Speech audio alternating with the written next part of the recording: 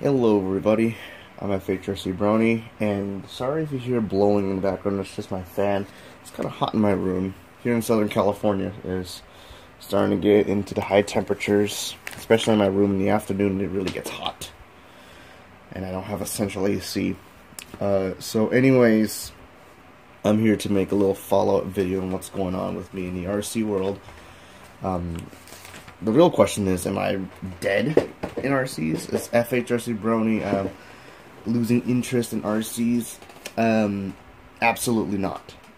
The real reason why I haven't done a lot of RCs is not just because of Forza videos, but it's just the lack of locations that I can think of driving it. Because, number one, my house, my apartment complex has this certain rule that nobody should drive any noisy cars or bicycles or scooters and stuff like that, or anything that can actually make the neighbor kind of complain. Which is kind of funny though, because this rustler right here, even my Slash, is not even that loud. The only exception is my onboard audio, and ever since I put some parts into this rustler, I haven't used the onboard audio since, like, I don't know, since January, and where I broke most of my parts of my Slash and put most of it onto my rustler. So that's kind of weird though, because out of all the times I've been driving this rustler, I had no complaints of anybody like saying that this thing is too noisy. But due to the fact that there was like rambunctious kids out there outside my apartment complex, being complete idiots and stuff like that, and that limited me to drive my car out over here in the parking lot of my house. So that's gonna be a hard decision for me to do, because if I want to keep making RC videos for you guys, I have to go outside my apartment complex and drive my car on that open road, or I could take the risk and drive my car in front of my parking lot, and hopefully just do it during the afternoon where most people are usually at work and not usually at home. So that could be a solution, but most likely I won't be making RC videos that I'm usually used to, especially with my old videos where I usually make a lot of RCs. Yeah, it's just the reason why I haven't done a lot of RCs is because I cannot have any. I'm lacking on location because of these new house rules that I had to go through. So if I want to make RC videos for you guys, I had to go drive it outside my apartment complex, or wait until like midday or something where most people are not home. But that's what's really going on with me in the RC world. That I'm not letting no house rules or anything like that stop me from loving RCs and driving RCs and stuff like that. I would always find a way to actually drive my cars, and whenever the time comes. And also, I've been making too much Forza videos, so why not? I need to try to at least balance my work here on the channel. But aside from that, the Rustler is still in perfect condition. Oops, sorry if I moved the camera there. Okay. But aside from those issues, my Rustler is still in perfect condition right now. It's still running as brand new and stuff like that. The only thing that I've actually broke on this one is this piece right here. This rear suspension arm. And a few months ago, I actually broken a shock tower, and that piece right there came from a Slash. So I need to find a replacement. I need to get a replacement part for the Slash, and hopefully upgrade that with RPM and stuff like that. Because I don't want to go aluminum. I was thinking about going aluminum, but out of all the hobby stores I went to, their workers, and previous experience from other people, they said don't go aluminum because they will bend. And when they bend, you cannot bring it back. Whereas with plastic, when they do, they're pretty flexible. So when it does bend, it comes back. It's just like, yeah. it beds back on its own. What else? Like I said before, when I first got this car as a roller, this is not the original condition. I don't have an ESC mount for this one, so it's just hanging out there. I'm holding on one screw, and the receiver fell off out of the double-sided tape, so I need to replace that. I am not going to put a waterproof box for this one because I know some of you guys would think it's kind of stupid. Why would you do that? The reason for this, I don't really go hard on water, so like, what's the whole purpose of me having that thing in the first place? I mean, it's a good idea to put it there just in case, but for someone who's not really driving an RC on the water, even though the car is so-called waterproof in a sense, I mean, what's the whole purpose of me driving it on water if I'm not really going to be going hard on it on water? So yeah, but most of these parts that you're seeing here, all the electronics as far as it goes, are from my Slash, except the motor. The motor is a, let me put the body back on. The motor is a Associated Reed-Radin. I actually had this on my Slash, my first Slash, back in 2015, 2016, somewhere around there. I had that kind of motor there. It's not a bad motor, but it's a brush motor though. I mean, these days most people are not really driving brush motors. Most people are saying like, "Ooh, that thing is slow as hell. You should go brushless on that." Blah blah blah blah blah. Honestly, we're spoiled. I mean, I love going fast on RCs because I had a Slash.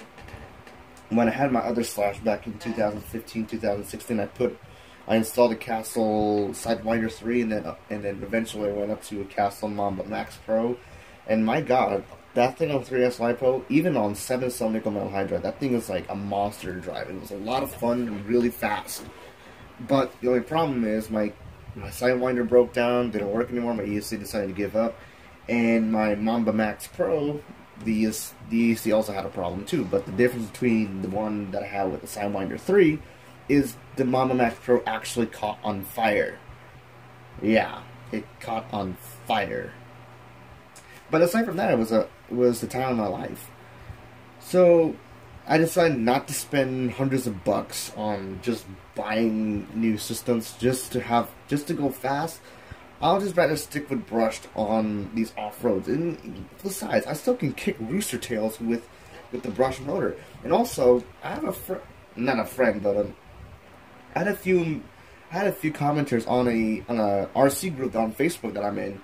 They're telling me that, hey, even on small tracks, where I mostly see people driving brushless, even a good driver who's driving a brush motor powered car can still keep up with brushless, because sometimes going fast isn't always the solution. It's just the same thing in my situation in Forza Horizon 1. I've always driven my Honda NSX, which is an S class, and that thing is not very fast at all. That thing can go like 180 miles an hour, but it can go around corners like nothing.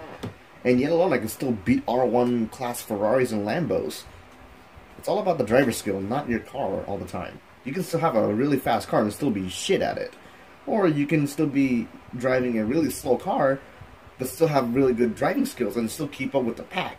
I mean, honestly, the Slash and Rustler will not be keeping up with the pack, even just because they're not really race ready. They're not nowhere in racing specs. But I'm just saying, like, you don't really need to go brushless just to have fun or anything like that. I'm driving this car brushed, and I'm gonna keep it brushed. Same thing with my Slash. The only time that I'm gonna make an RC car go brushless is my upcoming Traxxas Fortec 2.0, because I'm planning to actually do a speed run with that thing. And first of all, I'm probably gonna buy it as a brush car, because the Ford GT body comes with it, or you can get the one with the Mustang. I prefer to get the one with the GT body, because I actually love the looks of the Ford GT. It looks beautiful, but I just have a feeling that I don't want to break that thing. But I'm still gonna get the Ford GT body on it, so it's gonna be most likely a XL5. And it's gonna be the XL5 version, so it's not gonna be those VXL ones where it's bodiless when I had to buy a separate body for it. And besides, I don't really have high hopes with VXLs. After previous experiences with one, I never owned one, but I actually driven one with it. They're not bad until I heard of about a few months later. If you go really hard on it, it actually goes bad on it. But prove me wrong. I mean, try to convince me that, hey, VXL is a really good buy, to be honest. So, try to prove me on that. But I would, if I was going to go brushless on my Fortec, my upcoming Fortec, I would put a Castle system on it, because I have more trust on Castle than pretty much almost any other brand. And plus it's programmable without having to actually use a programming card just to just do some basic programming on stuff like that. I know how to program a Castle system, don't worry guys. So this is going to be staying brushed. That's also my Slash will stay brushed. So the only car in my RC collection that's going to be brushless is my upcoming Traxxas Fortec 2.0. Any other news on RCs? Not really. Going back to the driving restrictions where I cannot really drive my RC here in front of my parking lot of my house, I could go to my local RC hobby store, my local RC track, which is not far from my house here. It's like a 15-minute drive. I could do that and show you guys the track, but the only problem is it's I have to pay $20 just to get there, and I don't have money for that. So, but whenever I do have the chance, I could probably drive my car there. So, what else? And as you can see, I got this antenna that's taped around here, around the car, because this is too thick and I cannot put it through that tube, that regular tube. And it's I don't know, it's complicated to explain, but it's gonna be like that. But at least I still get enough radio range that I can drive it on a small area. Sorry, the chair squeaked. But anyways, that's what's been going on with me in the RC world. Sorry about that. I haven't really done a lot of RCs, so sorry for the lack of that. But I'll hopefully make some RC videos, especially this summer, where I'm usually hanging out with my cousins and stuff, because they have RCs there, so be on the lookout for that summer bash session again. And hopefully get my Slash running, hopefully get this running soon, because this car is still in good condition to run. I got freshly charged batteries right now, so be on the lookout for that.